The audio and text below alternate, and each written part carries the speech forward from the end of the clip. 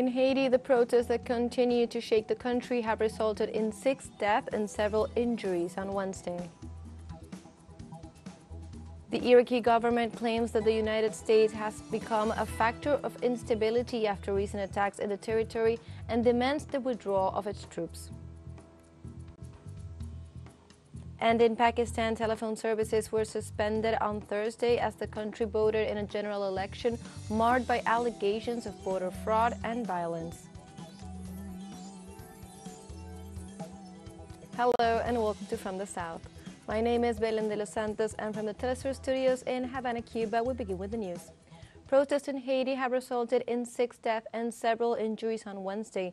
5 of the dead were members of the military brigades, which recently rose up against Prime Minister Ariel Henry. Defined by various actors in political lives as an uprising, in addition to the seizure of the streets by hundreds of Haitians, looting and the burning of public institutions were reported. The number of wounded is significant according to human rights organizations, but there are no established figures. The term of office of Ariel Henry was due to end this Wednesday, and various sectors came out to demand it. The government's response was to open fire on those who claim that the premier is not capable of resolving any of the crises the country is suffering.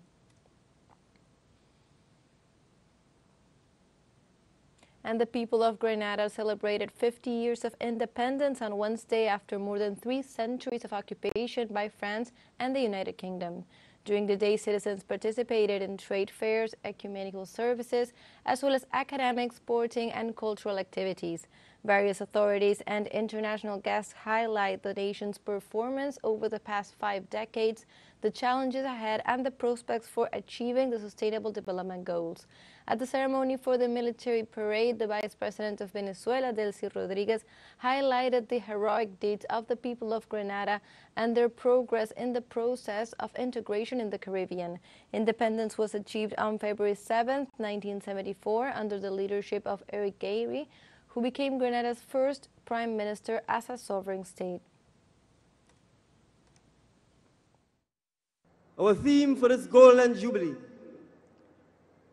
one people, one journey, one future. One people. At the heart of any nation is its people,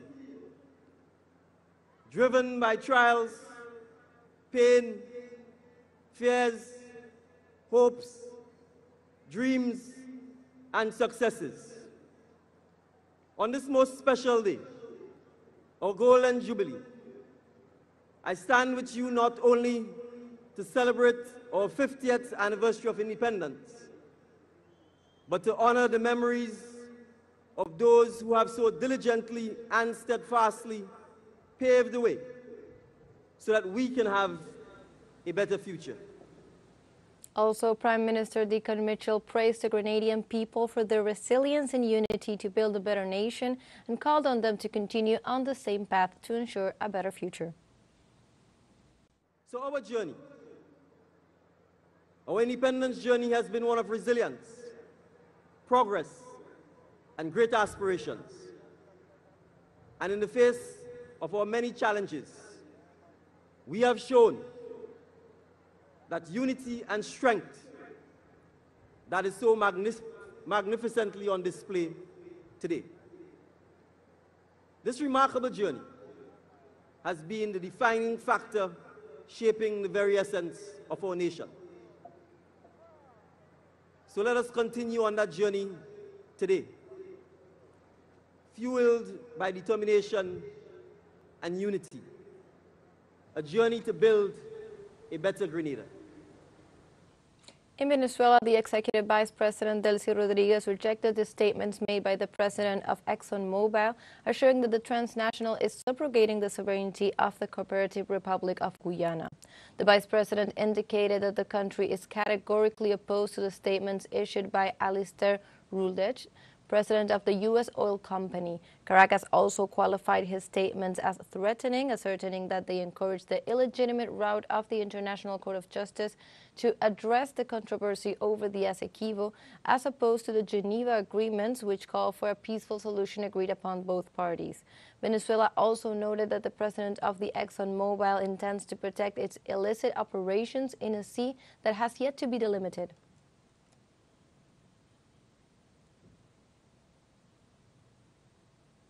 And through social network X, Vice President Delcy Rodriguez stated that Venezuela rejects threatening statements by ExxonMobil CEO Alistair Rutledge.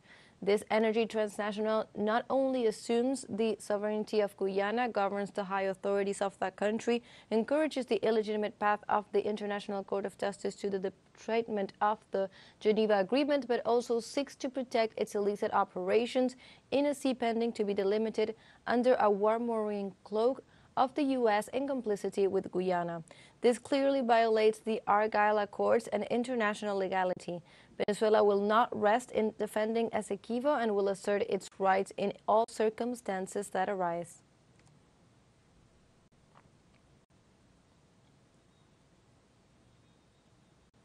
Previously, authorities of the U.S. oil company ExxonMobil congratulated the measures adopted by the government of Guyana, which guarantee the presence of private security forces from U.S. and other countries to protect the operations of the transnational.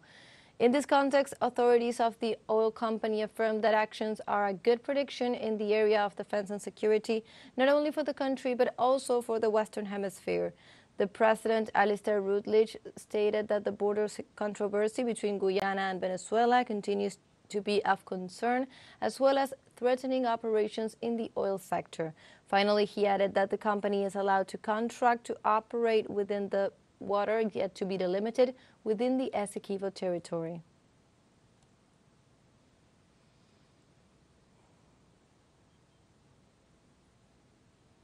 In El Salvador, commissions were set up to begin the recount of the votes of the February 4th presidential and legislative elections. Several political parties announced a series of irregularities in the vote counting process.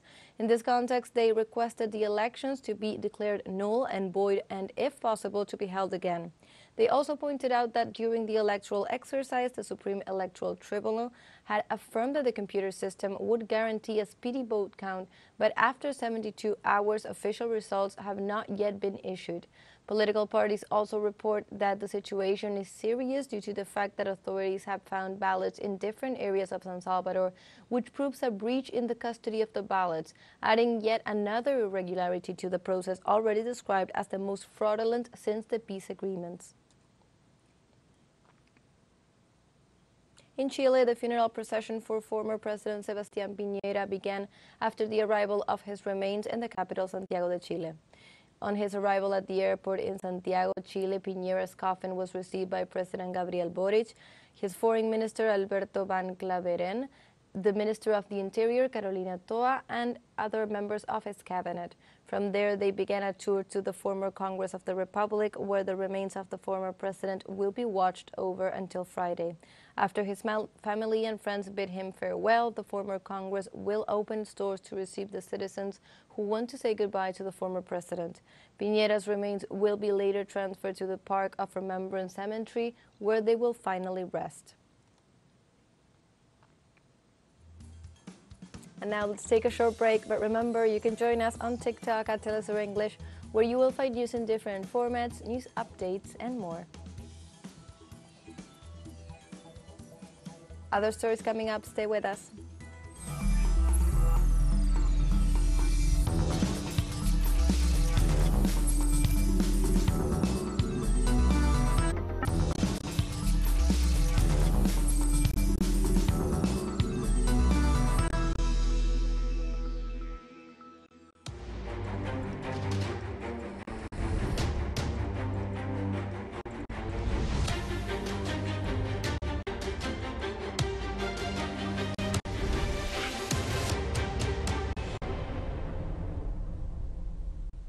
Welcome back to From the South. In Palestine, after 4 months of the genocide of the Israeli occupation against the Gaza Strip, authorities reported several civilians killed and others wounded in a new Israeli attack. On Wednesday, Israeli fighter jets attacked a group of civilians while they were filing drinking water in the center of Gaza. While authorities indicated that all the wounded and sick due to unhealthy conditions in Gaza, indicating that at least 11,000 must be urgently evacuated to receive medical attention.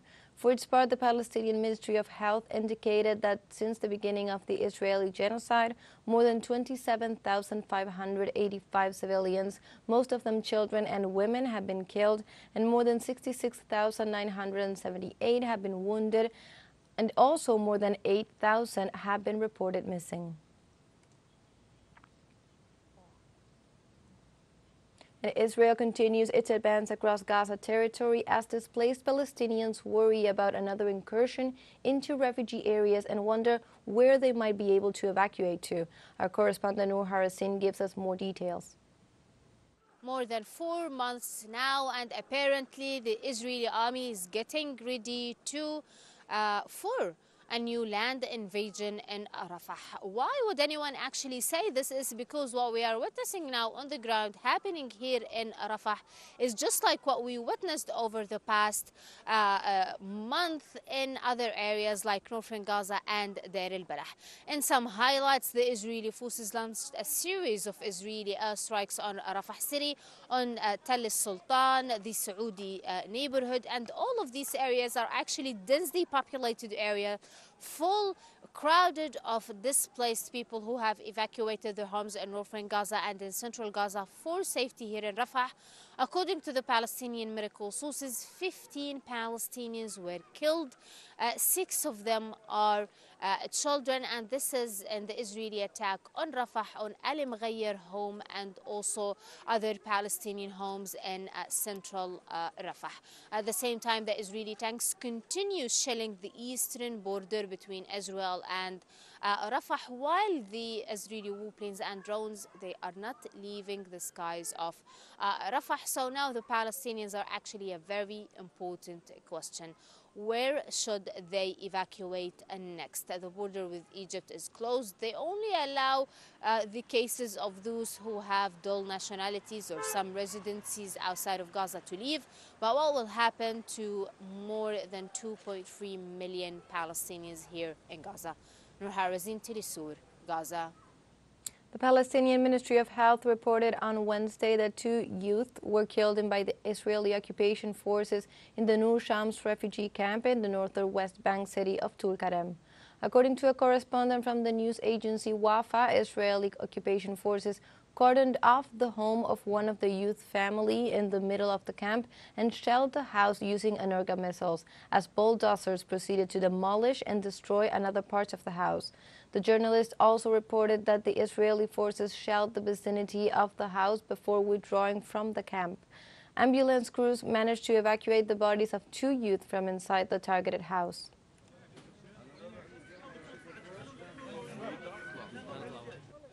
The Palestinian Prisoner Society said on Wednesday that the number of administrative detainees in Israeli occupation prisons reached 3,484 at the end of January, including at least 40 children and 11 women.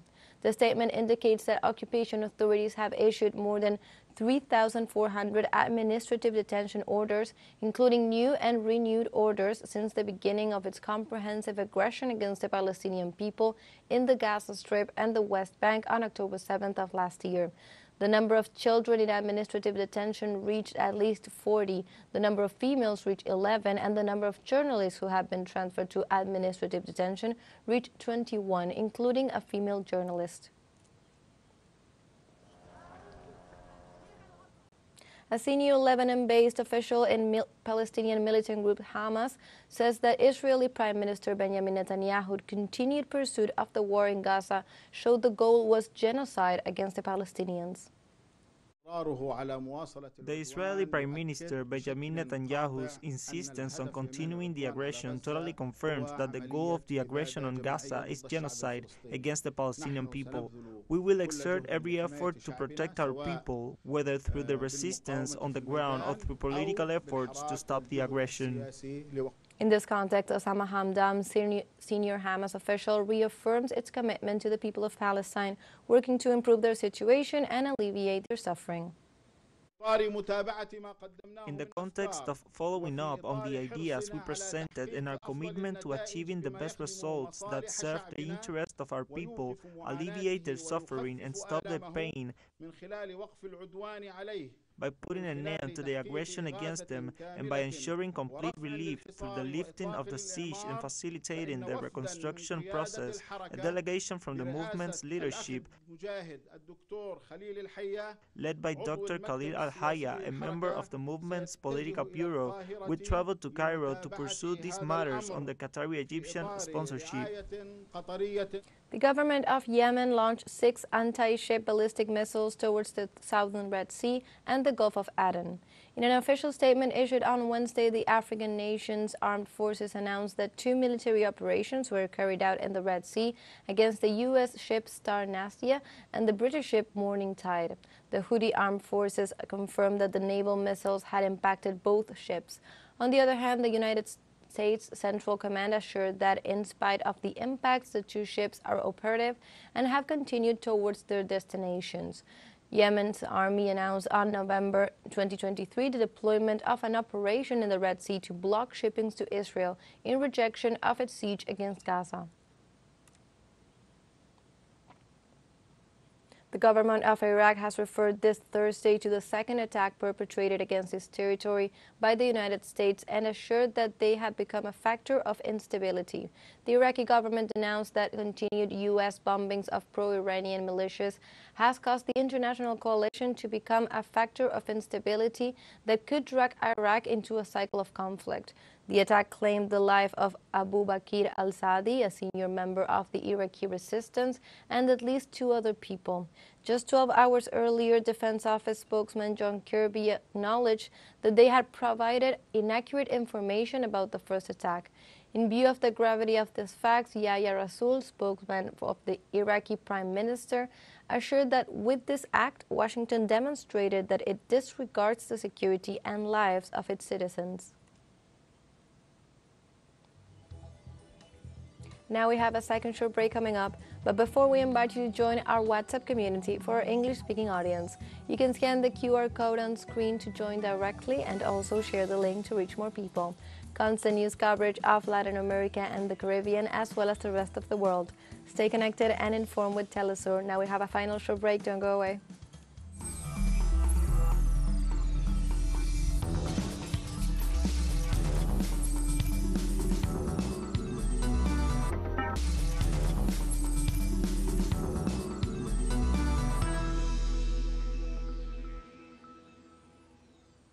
Welcome back to From the South. In Pakistan, telephone services were suspended on Thursday as the country voted in a general election marred by allegations of voter fraud and militant attacks. The government took action after 26 people were killed in the Balochistan region on Wednesday. They interrupted mobile phone services and deployed large contingents of security personnel. In this way, they were trying to guarantee an election day with 128 million voters in peace.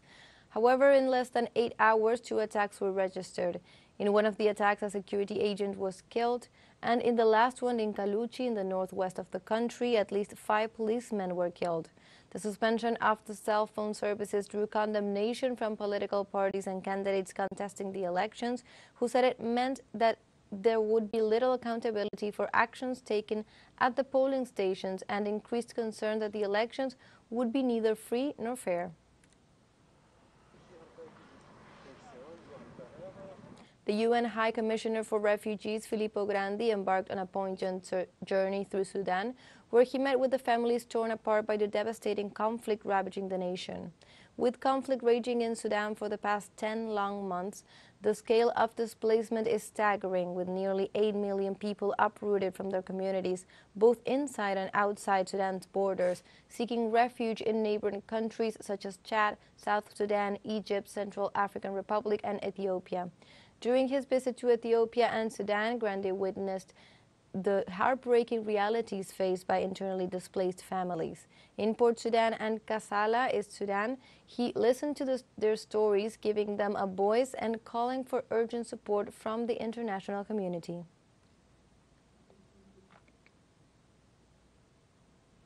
Azerbaijani President Ilham Aliyev secured a fifth consecutive term in elections on Wednesday, winning 92% of the vote with a 67.7% turnout. The result was a predictable landslide by Aliyev's rivals have alleged fraud.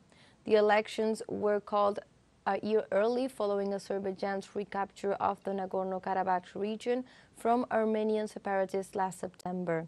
Several thousands of Aliyev's supporters gathered on Wednesday evening in the streets of central Baku to celebrate his re-election, singing patriotic songs and holding signs with messages such as Karabakh Liberator and We are proud of you. The six other candidates who ran were little known and had praised Aliyev as a great statesman and commander-in-chief since they announced the election in December, a year ahead of schedule. On Wednesday, several thousand people gathered in front of the Slovak parliament in Bratislava to protest criminal code reforms. The changes, which prompted a wave of anti-government protests, include easing the penalties for corruption and economic crimes. The parliament is expected to pass the controversial reforms via a fast-track legislative procedure on Thursday, a step that has drawn condemnation from the president and opposition lawmakers. In its overhaul package, the ruling coalition also plans to abolish a specialized prosecutor's office that oversees cases of high-level corruption, which the coalition alleged has treated it unfairly. The topic of the criminal code reform is expected to influence the results of the upcoming presidential election scheduled for March.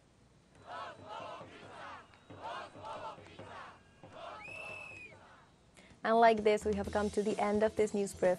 You can find these and many other stories on our website at telesurenglish.net. And also join us on social media. We are on Facebook, X, Instagram, Telegram, and TikTok. For TeleSUR English, my name is Belén de los Santos. Thank you for watching.